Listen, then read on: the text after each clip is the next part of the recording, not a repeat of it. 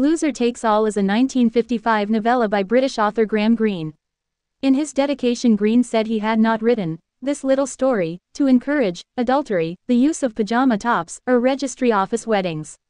Nor is it meant to discourage gambling. Synopsis. Edit. Mr. Bertram and Carrie are about to get married. An unambitious assistant accountant, Bertram's plans for marriage are not particularly exciting. One day, he comes to the attention of Druther, the powerful director of his company, who changes Bertram's plan for him. They are to wed and honeymoon in Monte Carlo. Druther will meet the couple in Monte Carlo and be their witness, on board his private yacht. Bertram and Carrie arrive in Monte Carlo, but Druther does not show up. The couple are therefore forced to stay there. Bertram is angry with Druther. In order to make sure they can pay the hotel bills, Bertram visits the casino. At first he loses, but gradually his system starts working, and he begins to win big money. He wins so much money that he gets the attention of Mr.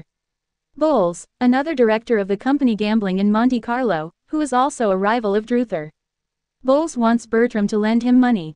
In exchange, Bertram wants Bowles' shares of the company, so that, in gaining control of the company, he will get his revenge on Druther. Meanwhile, Carrie is disappointed that Bertram becomes obsessed with his system. A romantic person, she does not want him to become rich. At this time, she meets a hungry young man who expresses his love for her. She decides to leave Bertram. Devastated, Bertram does not know what to do. He blames Druther for ruining his marriage. Just at this time, Druther arrives on his yacht. He explains that his no-show is not deliberate, he is only forgetful. Bertram, while still doubting Druther's sincerity, tells him about his trouble. The wise and well-meaning Druther then devises a plan that would help Bertram get Carrie back. The plan works perfectly. With Carrie coming back to him, Bertram is happy even though he loses all his money to Bowles, thereby cancelling his deal with him and the hungry young man. Hence, it is Loser Takes All. Losers Take All 2015, a young adult contemporary novel by David Class, follows a young boy and his friends who form an anti-athletics team and attract far more attention than they could ever expect. The book received generally positive reviews upon publication, and it was nominated for the 2017 Missouri Gateway Readers Award. Alongside writing novels, Class is also a well-respected Hollywood screenwriter who once preferred playing sports to reading books. During his time studying at Yale University, he won the Veitch Award for Best Imaginative Writing. The protagonist, Jack Logan, is a teenage boy who hates playing sports. This surprises his father, a local football legend known as the Logan Express. His brothers also perform very well in sports. Jack always feels like the oddball of the family. He's fast, but he doesn't care. He doesn't want to play. To make matters worse for Jack, he attends Freeman High, a sports-obsessed high school in New Jersey. All Jack wants is to live his own life, which will never involve playing sports. His friends at the school all feel the same way, and together, they do everything they can to stay on the sidelines. However, when the high school principal dies trying to break a track record, the local obsession with sports and athletic prowess only intensifies. The school votes in Mr. Muldinger as the new principal. He embodies everything the school stands for. He's the football team coach, and he's obsessed with athletic achievement. When he's not coaching, he's a member of the audiovisual department, which is essentially a non-teaching position. Everyone is convinced he's what the school needs after the principal's death. Jack, however, is not so sure. Things only get worse for Jack when Mr. Muldinger introduces a new policy: every senior must sign up for a sports team. As Jack is so fast, he's recruited to the varsity football team. They need a quick player to complete their roster. Jack's family is very proud he has been chosen. Horrified, Jack doesn't think it's fair. However, no one is prepared to listen to him. No one, that is, other than his friends at school. They tell him to give it a chance, though they agree it is completely unfair. Jack takes their advice and tries out for the football team, but he suffers a broken tooth during his first tryout. Jack has had enough, and he walks away from the football field. He decides that, if he must play sports, he'll form his own team. There's no rule against that. Jack's friends love his plan. Together, they set up the soccer team. His girlfriend, Becca, joins too. They recruit Mr. Percy, a history teacher who hates sports, to be their coach. The team is made up of students who are either terrible at sports or do everything to avoid playing them. Mr. Percy understands their frustrations. Jack is the captain, which unsurprisingly, does not impress his family. When the team takes to the field, it's a disaster. The goalie falls asleep in the net, and the players stumble their way around the field. Mr. Muldinger, sensing that they're playing badly on purpose, is furious. Jack and his friends, however, find it amusing. Moreover, they're not the only ones. Someone filmed their disastrous football game and uploaded it to social media. It has attracted attention from both high school sports stars and the ones who can't play. Some students are angry that Jack and his team, now known formally as the Losers, are mocking sports tradition and the value of high school football teams. Others think it's wrong that they're made to play sports at all, and they're standing up for students who don't fit in. Jack's father is outraged. He is ashamed that his son is bringing the school's name into disrepute, especially when he has so much sporting potential. For a time, this is almost enough to make Jack reconsider how his team plays, but he cannot sacrifice his own values just to impress his dad. Before their next game, one of the players, Rob, is badly beaten.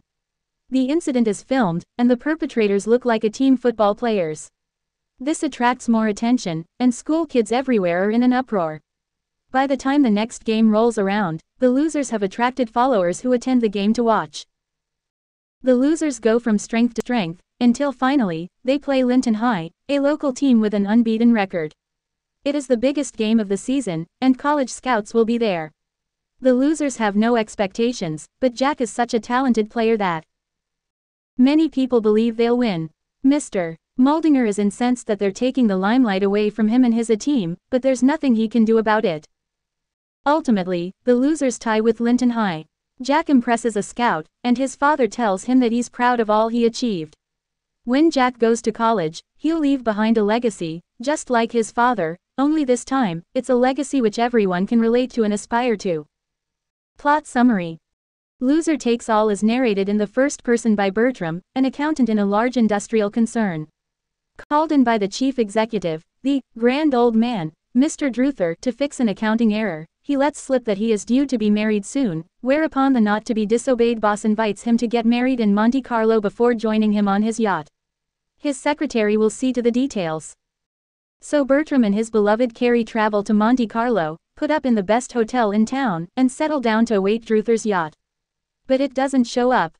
As the days pass, their money runs low. They economize by skipping meals or eating coffee and rolls at a little cafe, waiting for Druther to arrive, until the money runs out and they start running up bills at the hotel which they can't pay. Now they're trapped.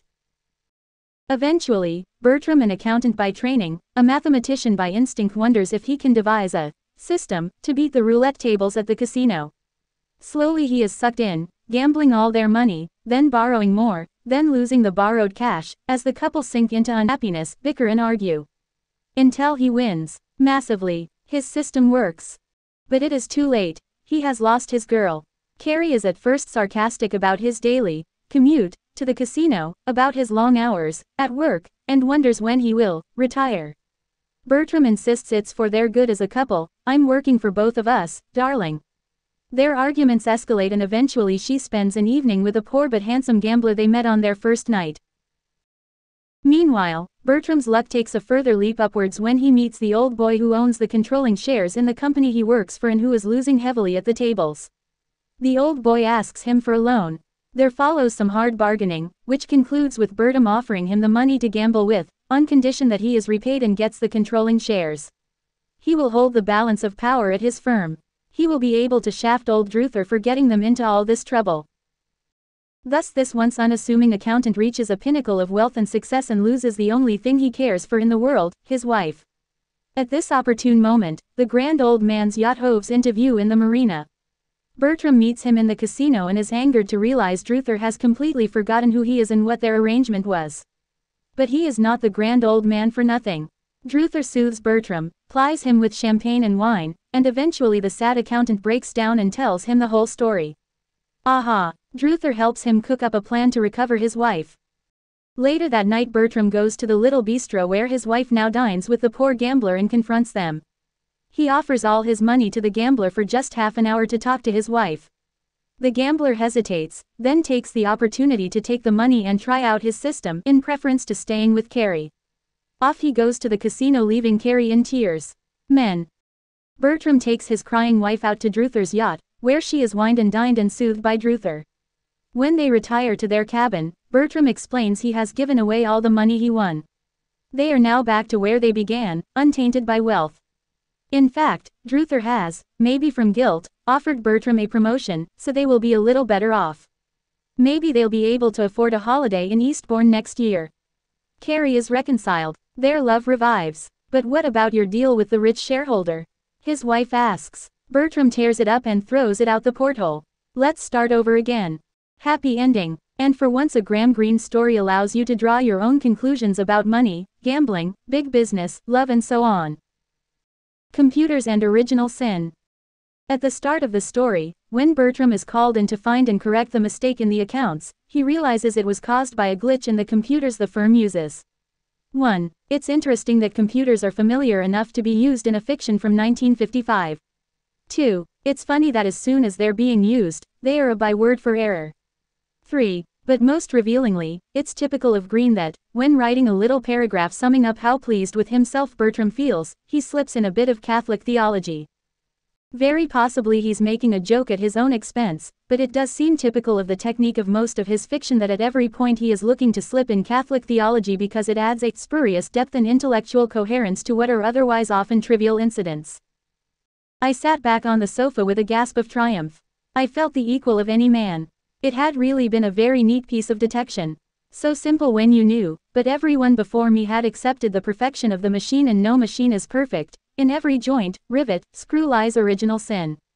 Penguin Paperback Edition, page .23. Maybe it's not even that calculating. Maybe Greene himself genuinely saw original sin all around him, in every aspect of human lives, and it therefore appears naturally in his fictions. J.R.R. Tolkien was a devout Roman Catholic. Tom Shippey's book about him explains that when Tolkien had finished The Lord of the Rings, he went back through it and carefully cut anything which even hinted at a spiritual or religious dimension. The less religion, the greater the imaginative impact. As if he trusted the liberated imagination to lead towards belief. Greene has no such trust. Apart from the explicitly Catholic novels, where religion plays a crucial part in the plot, the power and the glory, the heart of the matter, the end of the affair, many of his other novels would benefit from pruning the casual references to God, original sin and so on which distract and even irritate the reader. It would focus our attention more on the story and less on the author's editorializing, giving them greater artistic integrity, making them more imaginatively effective. Sources: Internet,